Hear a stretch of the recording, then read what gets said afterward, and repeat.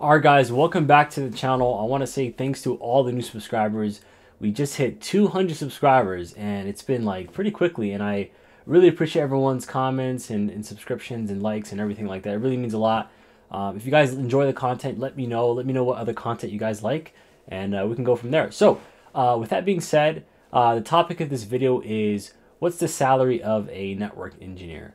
And this question gets asked a lot. You know, it's maybe people are giving you wrong information and telling you things that are incorrect.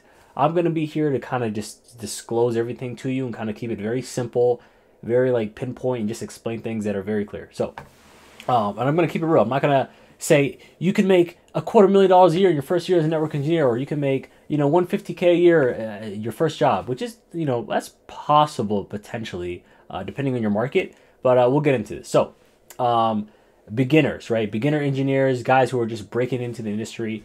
The typical salary you can expect as a brand new engineer is between 70 and 90K.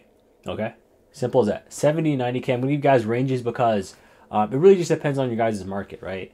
You guys can be from Texas, you guys could be from Seattle, you guys could be from Cali, New York, Florida.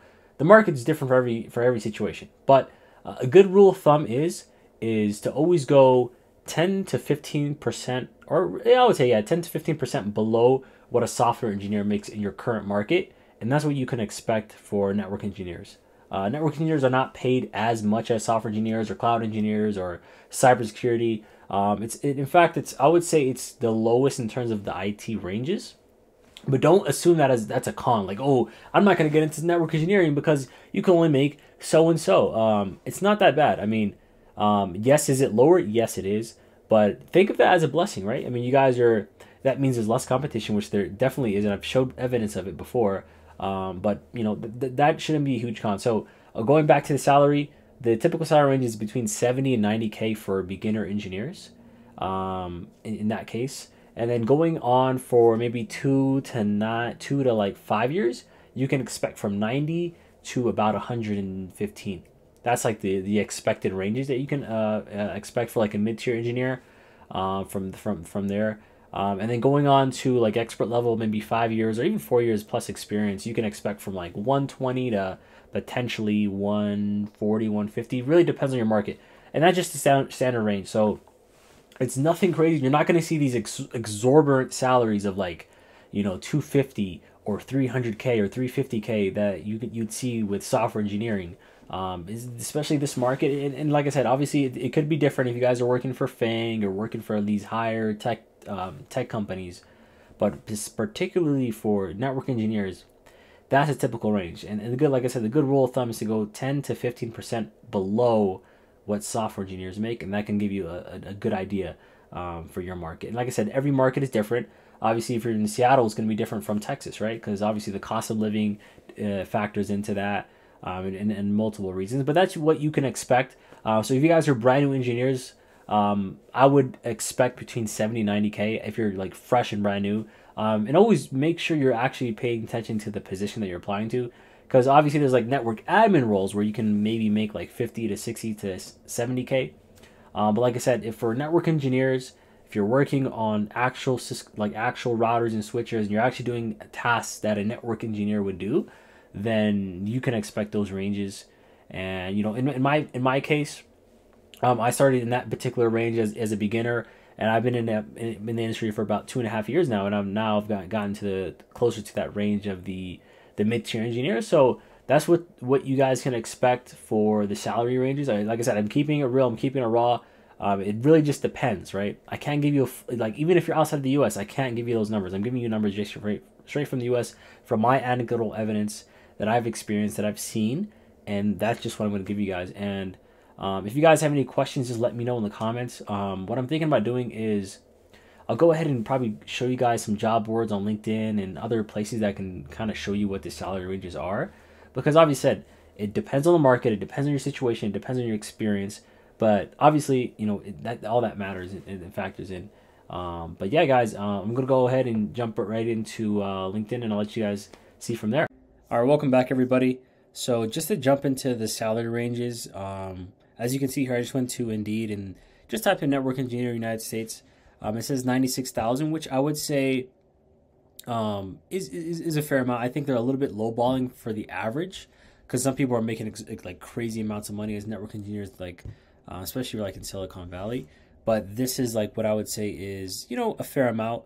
I would say it's closer to 100K than it is to 96K. That would, I would say, is the average salary range. And keep in mind, this might just be base salary, not including bonuses, not including stock options, you know, things like that that you might get with some companies that you might work for. So let's just go into some of the jobs, and we can, you know, start from here. So cloud network engineer, I don't want to go into that because that's like cloud, and obviously it's Netflix, which is like Fang, right? So we got Riot Games, 150 to 200, and keep in mind this is in California, right? So the high cost of living means higher pay. So when people say what's the salary ranges, before you even ask that question, you have to figure out where you located.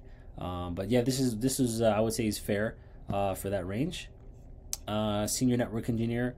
So now we're going to Minnesota, which is like, you know, mid cost of living, and this is what you would expect for like a senior position. And obviously it includes bonuses, and you get paid overtime. So, you know, that's a decent salary for what I would call a senior. Now let's look for just general, right? So this one doesn't really say the salary ranges. Some of the companies are not going to say it, because I believe some states are not required to disclose that information. This one seems to be a contract position. Usually contract positions do pay higher, so you can expect, and it's usually an hourly rate, so you can expect, you know, crazy enough, you can expect like 50 to 70% above what the particular salary is if you're a contractor. But keep in mind, you don't get the benefits, you don't get like the job security, you're just getting paid to work, right? A lot of senior roles are available as well. Network operations, nothing here. Network engineer, nothing available here.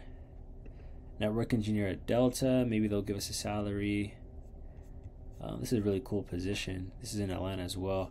Cause funny enough, I used to work at the airlines, and it's such a cool job to have.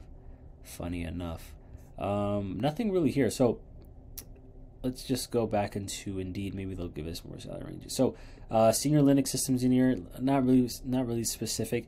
The problem with I have with network engineering is they're not very specific when it comes to job descriptions, right?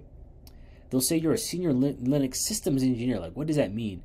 It really gets you confused. So you have to really jump into the job description and look and see what sort of technology are you guys going to be doing. Like, it obviously talks about networking tech. Seems like there's other stuff involved. Seems like this is a lot of virtual machines involved in here. So, like I said, every position is different. Not every position is the same. This is telecom. I did have a question about telecom engineer, funny enough. I'm really curious as to what this is involved. Like I said, it may as well be just you're a network engineer at ISP. Like, that's what I assume this to be. So, you know. But keep in mind, salary range is 43 to 79. So that's about like 80 to like 90, 100K. Yeah, something like that. So this is telecom engineering. Let's see what else we can find. Network engineer. This is at Meta though, so obviously they're gonna pay more. And this is the particular range. Like, and Meta is really looking for senior level engineers, I would say, because obviously with Meta they're looking for people who can program. Network threat detection. So this is security. Let's see here. AF field engineer, director of engineering. Yeah, a lot of companies are not disclosing their pay ranges at all. Funny enough. Okay, let's take a look at this. Telecom engineer at AT&T. So, guys, if the job description, telecom engineer, exact same thing as a network engineer. 90 to 130. So this is like the range, I would say, for a junior to sort of like a level 2 engineer who has a little bit of experience. And this is at what I call an ISP. So you guys can see here, this is like the particular ranges that you can expect. I mean, like between, basically, just think of it like this. It's between 95 and 110. That's like the particular range that you expect, especially in the US. But yeah, I mean, this one, level 3. So this seems to be like I don't know what this could be. This could be like a little bit of a beginner role. So like I say, guys, obviously CCNA, that's something that they look for. So thank you guys so much for tuning in. When it comes to salary ranges, just expect between 70 for like the absolute beginner. Maybe it's even a network admin role that you get into. Maybe not really network engineering. to over 150K if you're like senior level or you work in a specific market like Seattle or San Francisco. Then you could expect that much. So just a good rule of thumb, expect between, if you're a beginner, expect between like 75 to 95. That's like beginner ranges.